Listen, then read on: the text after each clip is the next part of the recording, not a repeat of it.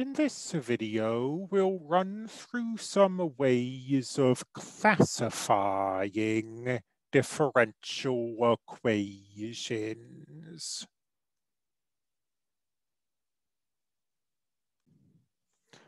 Every differential equation is ordinary or partial.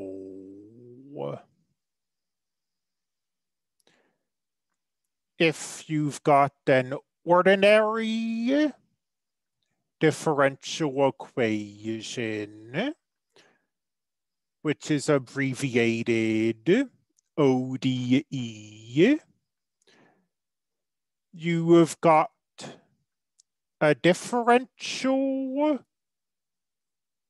equation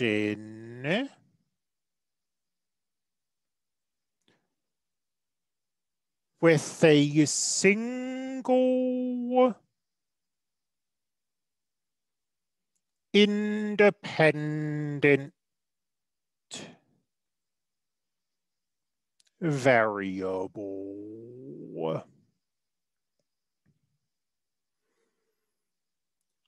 So, for example, we have looked at this a few times.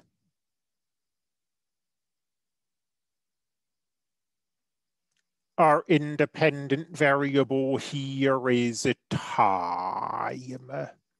There's only one independent variable, as opposed to a partial differential equation, abbreviated PDE, where you have multiple independent variables. And the word partial here, of course, comes from the fact that if you have multiple independent variables, you need to take partial derivatives. And probably the prototypical example of this is if you have a long rod heated at its ends. So we think of this rod as being one-dimensional. We've got heat being applied at the ends, and we're looking at a temperature function. And if you want to study the temperature, you need to keep track of where you are on the rod, because of course, if you're near the heat, you're heating up faster than if you're in the middle. So you need to keep track of location. And of course, the temperature is changing with time as the rod heats up. So you need to keep track of time as well. And you have these two variables. And it turns out that the partial derivative of u with respect to t is a constant k times the second partial derivative of u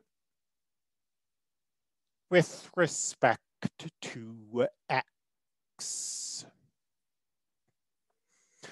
Having introduced this classification, we now go on to say that in this class, we are only going to look at ordinary differential equations.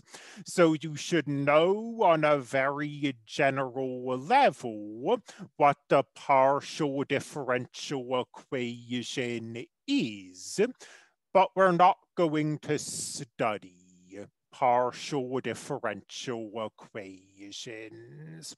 That's something that's usually reserved for graduate classes. Another way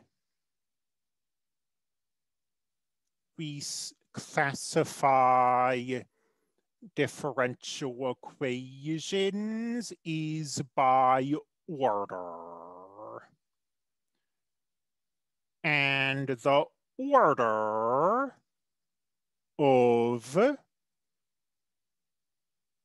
a differential equation, remember, ordinary differential equation is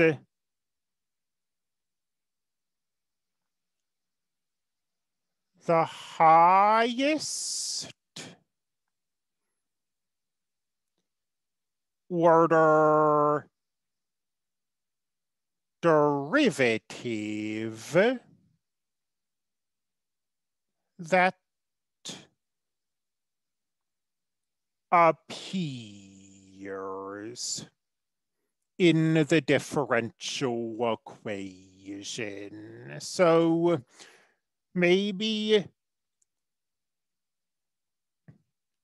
we're trying to study some function x of t, and we are told that it satisfies the differential equation x double prime, the second derivative of x, plus x times the sine of xt equals the cosine of t.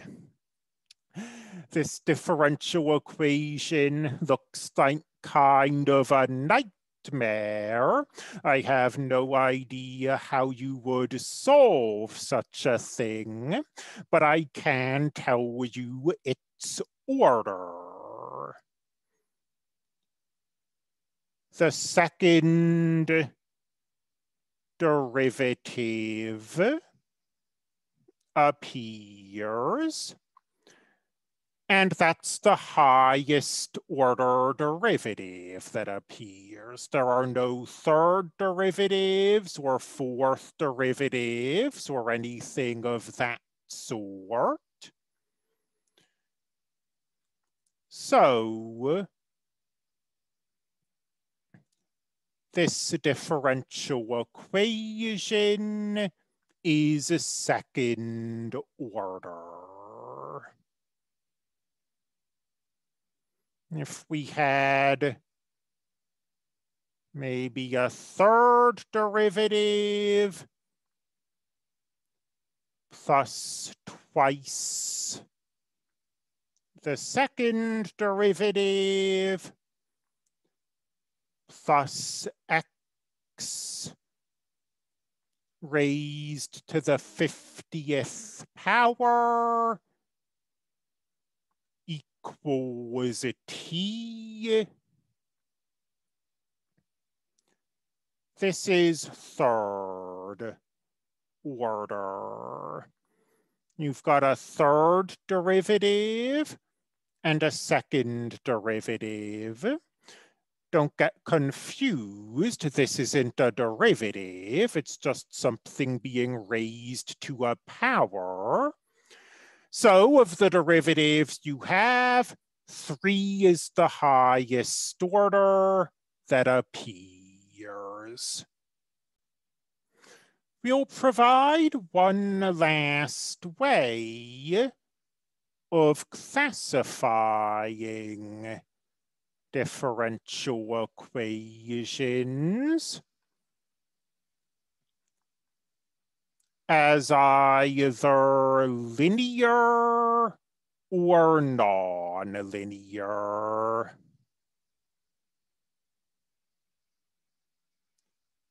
Definition. A linear differential equation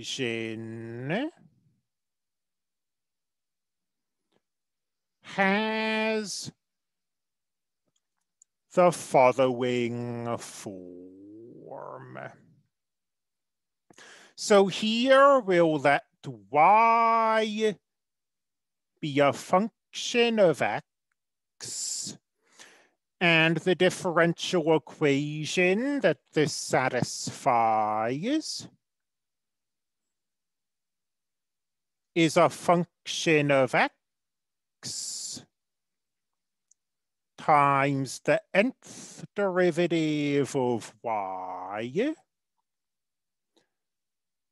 plus another function of x times the n minus first derivative of y plus another function of x times the n minus second derivative of y,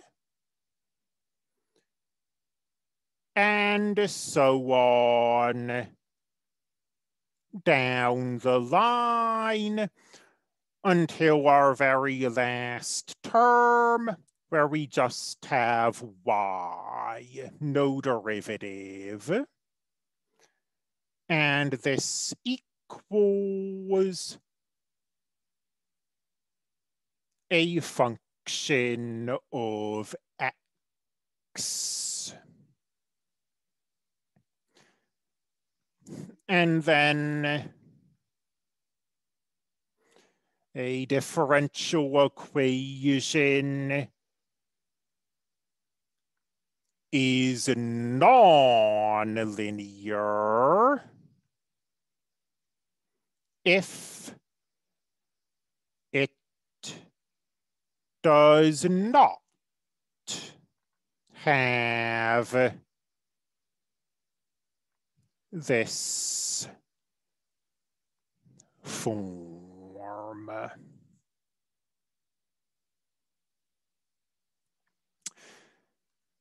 Most differential equations are non-linear. I mean, this is a very specialized way for a differential equation to look. Nevertheless, we are going to spend a lot of time on linear differential equations, pretty much all of chapter 3 and chapter 5. And in as much as practically no real world differential equation is going to be linear, that might seem like a heck of a thing to do. What we're going to see in the tail end of this course is that we can use linear differential equations as a tool for studying non-linear differential equations. So that's why we're going to be so interested in them.